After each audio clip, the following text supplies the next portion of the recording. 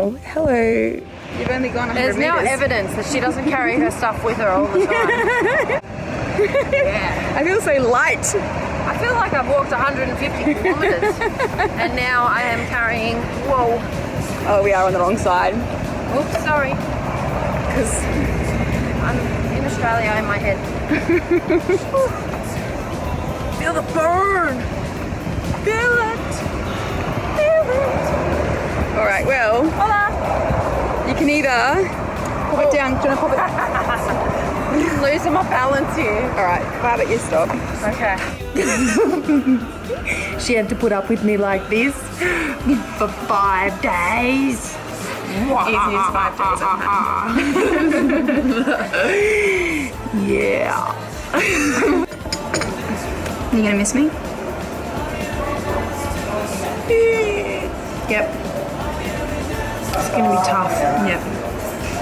Tough leaving you here all on your own. Yep.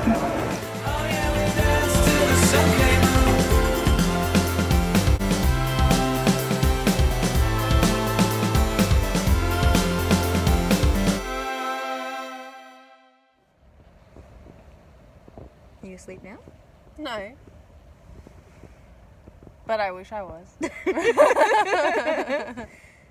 Describe day one. Day one went pretty quick. We did 3 lots of 10 kilometres with very minimal stops. My feet were good, my legs were good. It was pretty fun. Yep. This is a weird angle. I get a double chin. Tilt it up. Make me look attractive. No, that's horrible. Day one was wicked. We got up at, we got off straight off a bus, didn't we? And it was like, oh my God, he farted. Wombat, what the F? How did it feel? Yeah, really good. We cruised through it. 3 breaks of like 10 minutes each, 10 kilometres. We did 30 Ks. It was pretty good. And we got to stay in the castle. Oh yeah, that was good too. Except I couldn't sleep because there were these vulture-looking things. No, they were actually vultures, and they were like staring at me while I slept. It was weird. Yeah, I just ignored them and slept really nicely. Mm-hmm. Okay, day 2, what happened? My legs were broken. I'd had no sleep, and so basically, it sucked. Was that nap day? Yeah, I think every day since then has been nap day. Yeah, but I definitely made you nap at every 5 kilometres for half an hour to an hour. Yeah, so that was the day that we found an abandoned house and we took a nap in the abandoned house. And then we found a nugget in the corner of the house. Everywhere we stop, we have slept in more bus stops than I would like to admit. But we're really excited when we see them because they give you shade in the desert, so and for some reason it's cold and you have to put jumpers on as soon as you fall asleep. Freezing. It's so weird. Yeah, you're really hot and then you're really cold. There's no in between. But today I was dragging a lot. I was in so much pain and she didn't want to hear me swear anymore.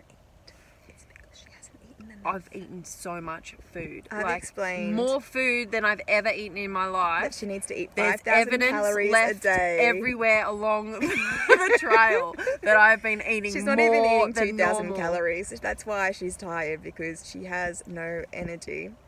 Anyway. How do you feel like you're going to go tomorrow? Do you think it's going to be easier, hard? I reckon I'll be sore.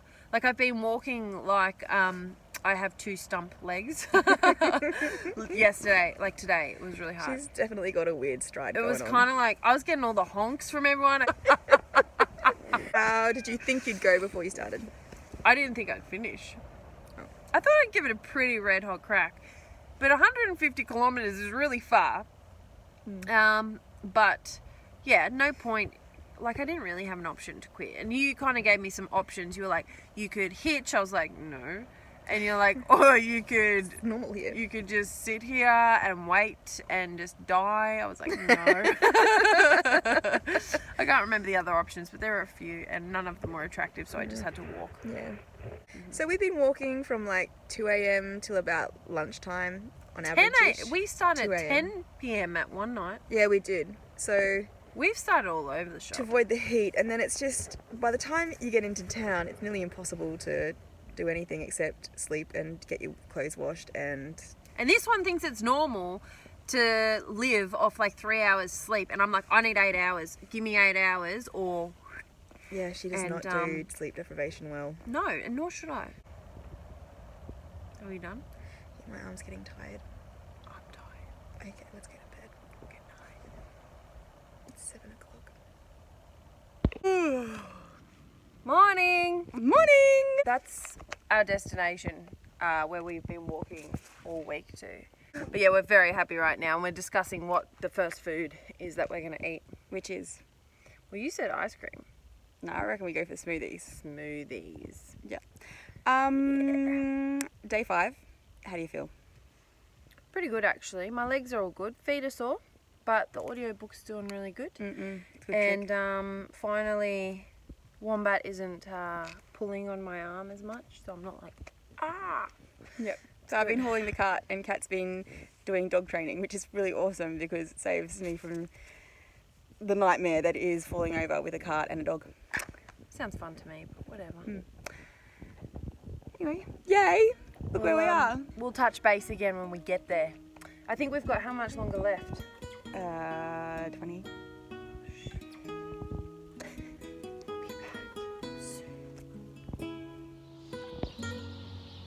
Where are we? Sitting on grass. Crotch shot. I thought you'd want to see our crutches. Crotches? Is it crotch or crutch? I don't know. We're in Iquique. We're in Iquique. But we're not near the smoothie shop yet. We've got another, well, we're 6 kilometres from our first destination. Final destination. Just give it a go, man. You love trying stuff. It's nice. Yeah, it's nice. Where's yours? What's that sultry Angelina Jolie going on? Look.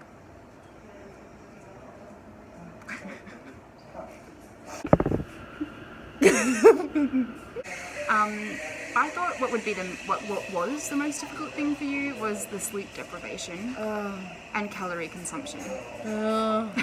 That was really tough. And my nagging. Oh, that's alright, I'm used to that. True story. Yeah. No, calories were tough because she was wanting me to eat like every half an hour, lots of food, like bags of peanuts. I'm talking like those bags of peanuts that you get. She wants me to eat 3 of those a day. 3 of these. So like, what, 180 grams she wants me to eat of peanuts a day, salted. So my lips were getting all crinkled. It was terrible. Terrible. So you think the worst day was day 2? I thought your worst day was day 3. Probably day 3, yeah. That was really slow, and that was low calorie day. I hadn't eaten enough food, and my body was just like, she crashed. We wanna go to sleep now. It just wanted to sleep the whole day. Yep. So I was slow. But day 4 is when we also introduced audiobooks, and that helped a lot as well. On the road again. I can't wait to get on the road again. Here's a question for you. Okay. Would you do it again? Yeah, not like 150 maybe. Yeah, I guess I would with you. Not just for fun. I'm not gonna call up. Not for fun. Not fun, but not because she's call it my up. friend, she's gonna come back and help me with another leg. Thank you. Gracias. ¿Cuál es suave? Este suave. Gracias. And are you still? It's been 2 days. Are you still feeling sore, or have your muscles really sunk into it? No, to be honest, muscle soreness isn't really a thing afterwards. It was just during. I think it was just fatigue. Yeah, endurance. And as soon as I had that, like we got to town, we had a good feed, we went straight to bed, and that's all I needed. Yeah. Yep. So, like, could I start again today and go again? Probably, yeah. Okay, let's do it. But I'm going home, so my bus is coming any moment to take me to the airport. So If I organised sorry. it properly. Sorry. Yeah, I don't know that we have anything more to add, do we? No, you do it again. Yeah, it was tough though. Like, it's definitely ticked off the bucket list. Yeah. I think like a 2-day hike would be preferred, just from the point of view of carrying everything and having to plan, like I could see how hard it was for you to plan the days out and like where we're going to stop next and where we're going to eat next, and all that place is closed. Oh my God, now we're running out of food. And that for me is just so stressful. Like I'm very organised, like you're organised, but for me, like I don't like the uncertainty of where's my next meal coming from, and it's something that I've gotten used to over a year. That's one thing I definitely noticed is that it's definitely work for Lucy. Like, you know, for me a hike's fun, like it's optional. It's something I could, if I wanted to get out of it, I could have at any time. For me it was kind of like, oh, I can pull over now because my legs are sore. And she's like, no. We got to get to somewhere because the light's coming up, this is happening, you're going to get sunburn, you're going to get a heat wave, like whatever it was. Eat more. So and that's a big difference. Like a good point too, because people get surprised that when I have a break I want to go on hikes. Yes, as soon as we got back to the hotel, so we literally finished our 150-kilometre hike, I wanted to go have a shower or two and then go to bed, and this one's like, oh, do you want to walk to go get smoothies, do you want to walk to go get this? And I was like, there was this really awesome restaurant that we went to, it was like 2 kilometres away, and she was like, let's walk, and I was like, no, we're cabbing it. Like 2 kilometres is a long way when you've just walked. Yeah. I was like, no, I'm not walking. Well, thanks for having me on your show. And until next time, peace. That was a face expression. Bye. Oh, by the way, if you do want to come and walk with me, totally welcome. Totally, you just have to follow my rules, which Kat had to. For example, when we decide to get up, you have to get up. Don't put your shoes in the tent. Don't harm any of my equipment. Do as I say. Eat when I tell you. Keep going even though you hurt. Basically, just don't do it. I actually had to go holding the thing. It was pretty tough. Very tough. Yeah, but you got it really fast, and it's a lot better than carrying stuff on your back. Yeah. So. Okay, awesome. Cool. Well, cheers. And Thanks, let's guys. do that again with like nicer faces. See ya. Alright. Love ya. Oh, thank you. Bye. See ya. If I get internet at the airport. Yeah, cool. And if you need help, blah blah blah.